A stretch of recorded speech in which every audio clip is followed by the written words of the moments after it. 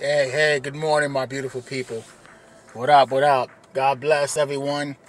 Hope everybody's staying safe. Just wanted to share this with ya. My boy LeBron got another one. I wonder what new negative, what new excuse or what crap they're gonna come up with now. You know, always something. It's always some new angle they're gonna try to shoot the darts from. Always something, man. I hate that. You know, because it's like tiring, man. I hate haters, man.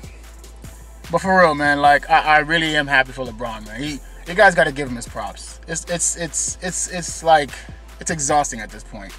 You know, always something new that you guys gotta throw on him, and whatever.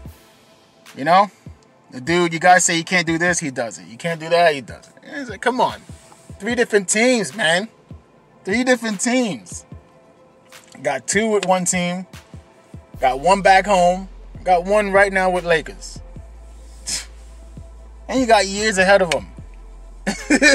Dude, I'm older than LeBron. You got years ahead of him. You got another. I'll give LeBron another. I'm not talking about. I'm talking about like another solid 5 years. Not saying that he can't continue another 10. I'm just saying like I give him another 5 solid years of championships.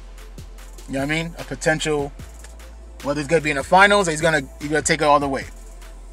So, oh man, that's that dude, man. I'm happy for that dude, man. LeBron James the best. Period. I ain't trying to hear it. No debate. It's over. Alright? Leave it alone. Let it go. Joey D's with belly stressing. God bless.